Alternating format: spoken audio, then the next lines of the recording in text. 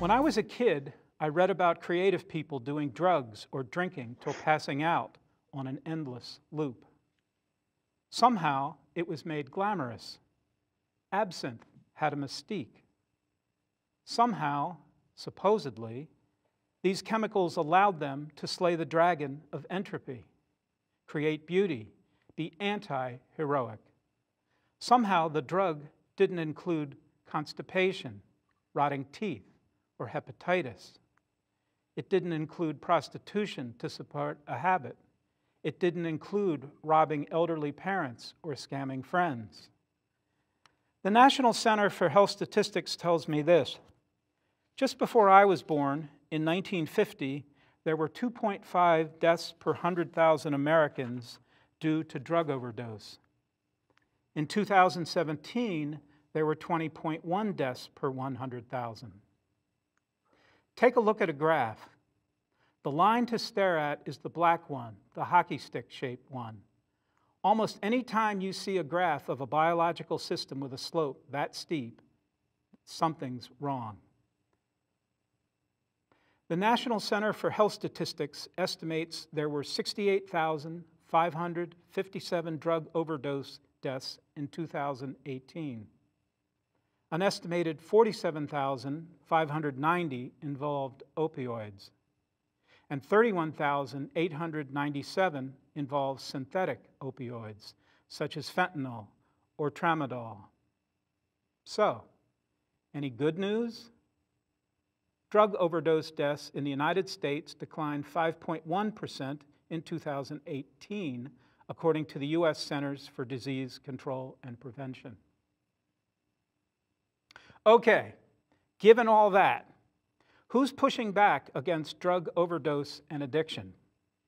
My guest today is Ian McLoone, lead therapist for the Alltyr Clinic in St. Paul. Ian's a licensed professional clinical counselor and a licensed alcohol and drug counselor. Welcome, Ian. Thanks for inviting me. So, Ian, if we're watching a baseball game, which position do we see you playing? Definitely pitcher. Pitcher. Is where I'm most comfortable. And who are you playing for? St. Louis Park High School varsity team. And what year is it? 2000. How do we get from you were once pitching well, doing well, and now there's more and more pain, and now the pain is getting to the point where you can't throw at all, or talking to your coach? Yeah, so he knew that something was wrong. He knew that I was in trouble. We had just come from Florida for our spring training and had participated in a tournament with some of the best high school baseball teams in the country. And I was feeling really confident. And then this first game of the season, he knew that something was wrong. I didn't have any control. I was walking batters. I got, probably gave up a couple hits. And so he took me out, and I sat on the bench and realized, okay, this is serious. I'm gonna have to go see a doctor and figure out what the heck is wrong with my shoulder. And what was the diagnosis? Torn cartilage in my shoulder that required surgery. And how did the surgery go? The surgery went fine. I put it off for a little while and ended up coming home from Oregon after my sophomore year at college, and got the surgery done over summer break. So the surgery was successful in terms of dealing with the cartilage? Was successful, but it was also this kind of perfect moment where I got exposed to high dose opioids at a time when I was really vulnerable, and absolutely fell in love with that feeling. But then what happened? Yeah, I was I never really grieved the loss of my baseball dreams. The my experience of the opioids, it filled a need internally that was really salient and really powerfully pleasurable, and in such a way that I knew I wanted to keep using them. I had what I now understand to be kind of um, a quintessential experience of the person who eventually develops addiction to opioids. I had a moment where I felt like the clouds had parted and angels were singing down from the heavens, and I was home. I was literally in my dad's basement at home and figuratively at home with this feeling that I had never imagined was possible. And that was what inspired me to keep chasing it. So what happened? So at a certain point, the effect is going to Sure. wear off, and here was euphoria. Yeah. And what happens when the effect wears off? Well, then I start to become interested in finding more. It wasn't difficult for me to find uh, supplies of other opioids, maybe Percocet, Vicodin, and then eventually more concentrated forms like morphine, Dilaudid, oxycodone, OxyContin. All your time in the hospital and outpatient, was there any discussion? Was there a handout, a video that you were given to watch about the potential dangers of medication? No, not at all. At most, it was implied by some of the prescribers. So when I came back to school, I approached one of the student health clinics doctors, and he agreed to write me one prescription, but said after that, I'm not gonna write you anymore. And my interaction with him was on the very, very front end of this story. So Mm-hmm. I, again, I think that he underestimated my risk in retrospect. During all this time, are you having any internal conversations with yourself? This has got to stop. This is not good for me. I don't think I really had that significant of a negative experience until I experienced withdrawal for the first time. I remember I didn't really have any pills, and I was at home one evening trying to sleep, and I couldn't fall asleep. It was like I had not quite to the extent of having bugs crawling on my skin, but I had just an inner restlessness Mm-hmm. that was really uncomfortable. And I realized, holy crap, this is withdrawal. And that was kind of my first inkling that like this is not great, but it wasn't enough for me to reach out or talk about it with anyone. In the second half of my senior year at college was when things like especially ramped up. And was it a question? I mean, I often hear that oh God, this fiendish economic situation where it is less expensive to buy heroin than, say, prescription drugs, which are manufactured to a high standard. So was that the attraction for the heroin? It wasn't so much the physical effect, was it more economic or Yeah, physiological? 100%, 100%. I mean, I think if I were able to choose at the time, again, I was looking for OxyContin. It was consistent and I knew how to dose it. I knew how much I needed. Heroin was kind of an unknown for me at the time. But then once I made the switch, it became absolutely an economic decision where heroin is just far cheaper and at the time was more plentiful. And so it was, and still is certainly. And so that was a big factor. But yeah, but part of the impetus for moving home was that in order to feed my drug habit, I resorted to selling um, uh, illicit substances and got caught doing so. And so there was really nothing for me in Oregon. So I moved back to Minnesota. But again, things just continued to spiral from So, there.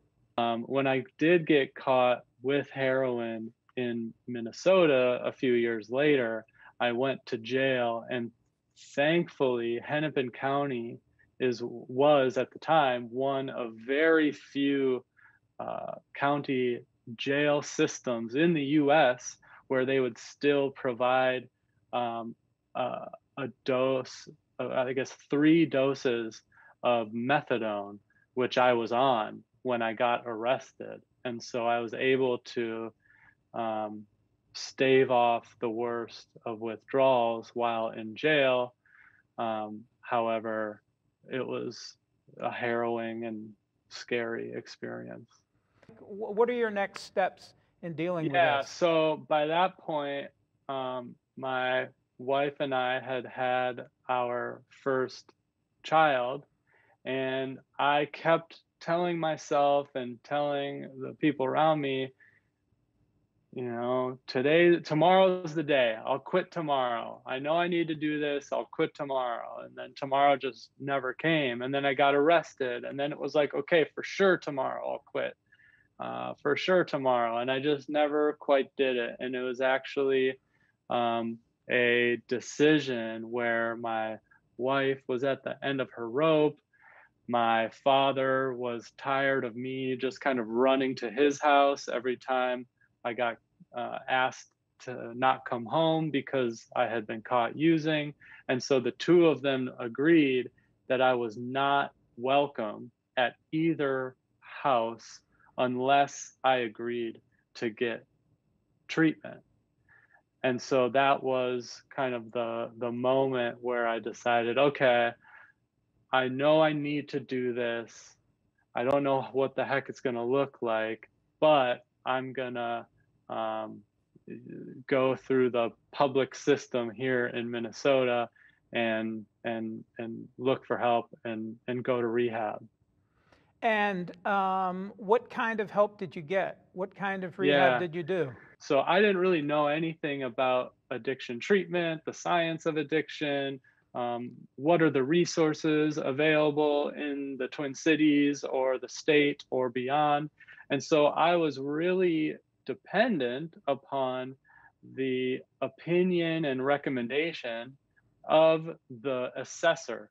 So I agreed to go to the place that was closest to my home, right on the edge of downtown Minneapolis, where at least ostensibly my family could come and visit me on the weekends.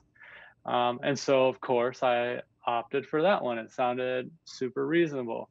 Little did I know that this was a treatment program based on one of the most outdated, confrontational, and in my opinion, toxic uh, forms of treatment that I thought would be now standing here today, I would imagine that this would be a relic of the 70s. But it turns out we have a bustling program here in Minneapolis. I had kind of one very meaningful experience there, and so that helps to illustrate this point. So by the time I was in my third month there, I had become a senior peer where I was given additional responsibilities and privileges to help the other guys in the program. And part of that was acting as a chaperone on other clients' weekend passes. One Saturday, I was a chaperone, and we went to another resident's house and hung out with his family. And it's like 6:30, and he goes to ask his dad for a ride, and his dad says, "I'm not driving. I'm not taking you anywhere." He had already started drinking. And so we were kind of stuck, and we ended up hopping on a bus and taking the public transit back to the office. Well, we ended up getting home probably about an hour late, hour later than we were supposed to be there. And we explained the situation and told them what was going on. I kind of thought that was it. The next day was my son's first birthday party, right? And it was my turn for a pass. And so I went home, and we had a really nice birthday party. We, sang happy birthday, did cake and candles and presents. And then all of a sudden, my wife gets a phone call, and she says, "Hi, Ian, it's for you." And it's one of the staff at the rehab, and he says, "Ian, you got to come home right now." I'm like, "Why? What happened? It's my son's birthday. What's going on?" "I don't know, man, but you got to come home right this second." So I excused myself, and must have gotten a ride back to the program, and was told that I needed to sit on the bench. And the bench was a literal bench out in the hallway outside of all the group rooms. And so I was on the bench for 3 straight days. And when you're on the bench, you can't talk to any of the other residents. You can't watch TV or use the phone. You can't even join the groups. You are an outcast for as long as you are on the bench. And I just remember sitting there thinking, this does not feel right to me. This can't be a medically approved, scientifically informed treatment. There's no way that this is effective. And kind of that moment planted the seed that would help inform what I would decide to do with my career. And that is essentially to try and provide an alternative to the traditional model of addiction treatment. And then I assume that you went through your education. You Yeah. obtained your credentials. Yep. At what point did you, so the founder of Alltyr Clinic is Dr. Mark Willenbring. When did you get connected with him? I found this great program at the University of Minnesota, which at the time was a certificate program, but it was at a graduate level because I'd already had my bachelor's degree. And right around the time that I got accepted into that program, I had been kind of reading different websites that covered addiction and treatment and news and science. And I just so happened to read this interview by this addiction psychiatrist who was saying all this kind of revolutionary stuff that seemed silly for being revolutionary. It seemed really spot on and made a lot of sense and resonated with me, but it was a pretty radical view, it turns out. And so I'm reading the article, and he says something. I'm like, "Yeah, oh, cool." And keep reading the article. I'm like, "Oh, this guy's amazing. Oh, okay, this is super cool." And then I see at the very bottom, there's a link to his clinic. And it just so happens he's here in St. Paul. So I reached out, I introduced myself and said, "Hey, I really like what you're doing. I think it's really amazing. I would love the opportunity to train with you or to learn from you. Would you be willing to have lunch sometime?" And he very graciously said yes. And from that point on, I just kind of followed him around wherever he went, and tried to learn from him. And not only was he my supervisor throughout my training, but then over time, we co developed this new model of treatment called the Alltyr approach.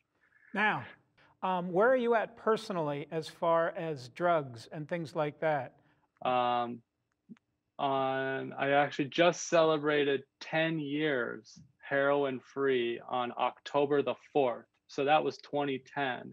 So from that point on, I stopped using and haven't had any recurrences since that time. I'm guessing that if I walk into the waiting room of the Alltyr Clinic, there's not a bench there. No, no, So most definitely not. tell me more about the approach that the clinic Yeah, uses. so we, like I said, we are set up as an alternative to the traditional rehab model. So addiction exists on a continuum from mild to moderate to severe, and and in fact, the majority of people who have a substance use disorder, at least 2/3, if not more, fall on the mild to moderate end of the spectrum. And in part, our approach is much less intensive than a traditional model. And so we work with people on a low intensity framework, but we work with them for a long period of time. We develop an initial treatment plan and initial recommendations based on their specific situation and symptoms, any coexisting concerns that they have, like depression, anxiety, insomnia, ADHD. And then we use the latest research and medical advancements to offer a set of tools that might assist somebody in achieving their goals, whether those goals are reduced consumption or total abstinence. And then we make the commitment to each patient that we will stick with you until you have achieved your goals. And for some people, that's 6 weeks. For other people, that's 5 or 6 years. Just really depends on the person. What's the first thing I'm going to notice that's different between what you're saying to me versus what I heard in traditional treatment? So, first of all, you would hear a lot about individual risk factors that you have that have predisposed you to the development of problematic substance use. We talk a lot about the neuroscience of addiction and the genetic underpinnings of addiction. And then a lot of the different treatment interventions that we have are targeted at specific mechanisms within the neurobiology of addiction.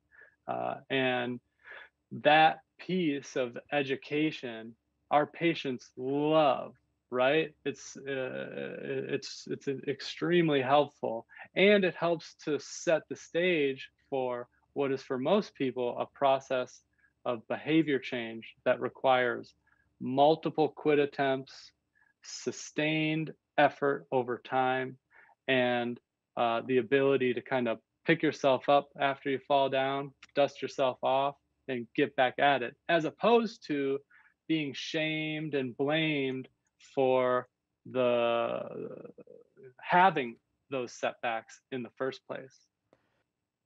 What does that give people that they don't get in other treatment programs? Insight, an explanation, and a framework for understanding how they find themselves in this situation. Without that, it's hard to model an effective treatment approach to instill hope in somebody that what they're experiencing isn't a core failure of their character or morals or personality, but is instead a complex interaction between their genetic between their genetics and how they were born into this world and their unique environmental factors that might have triggered or contributed additional risk factors to them over the course of their lifespan. What can you give me in a sense of metrics? How successful is your program? We have done some internal study and found that among a random sample of 100 patients who were being treated for alcohol use disorder and had been at the clinic for a year, that 80% of them had said that they were at or near their drinking goal that they had started out with. And so that's about the best metric that I could give you. And yet I would also preface that or add a caveat to that to say that our field, our industry, does not place a huge emphasis on outcomes research and outcomes studies. And so we did that on our own. There's no external body that requires that or expects that, which is a huge problem in our field, because we could never look at that and be providing terrible care, but there would be no mechanism by which to judge that. Is there any one thing that you could suggest to a person who sees somebody suffering to help them move in the direction of treatment? Understand and empathize that that person who is struggling with addiction is already experiencing quite a lot of distress, a lot of shame, a lot of guilt. Almost everybody, by the time they actually reach out for help, has been struggling for months and months, if not years, knows that they need to make a change, but isn't sure how to do it, or they don't have the confidence that they can make an effective change. And so the idea that people are just like walking around in denial and just kind of being jerks about their substance use is highly flawed and highly stigmatized. And if somebody, having listened to you, feels that Alltyr might be a good move for them, how can they get in touch with you folks? They can just call our front desk, 651-348-7611, and let us know that you're looking for help, and we can absolutely get an initial intake scheduled if it seems that that's appropriate. Well, Ian, thank you for being my guest today. Thank you so much, Kel. Really happy to be here. I've been talking with Ian McLoone, lead therapist at Alltyr Clinic in St. Paul. A wise matriarch told me that the most common mistake people make is thinking of addicts as hedonists, people who live for pleasure. Wrong. The pleasure's the absence of craving for too short a moment. Bookending that pleasure is trying to survive, trying to regain control. You can post comments, questions, suggest topics or guests for future shows on the Affirming Flame Facebook page. That's the Affirming Flame. Thank you for joining us today. I hope that if you know someone who's struggling with opioids, you'll guide them to some help. I'm Kel Heyl.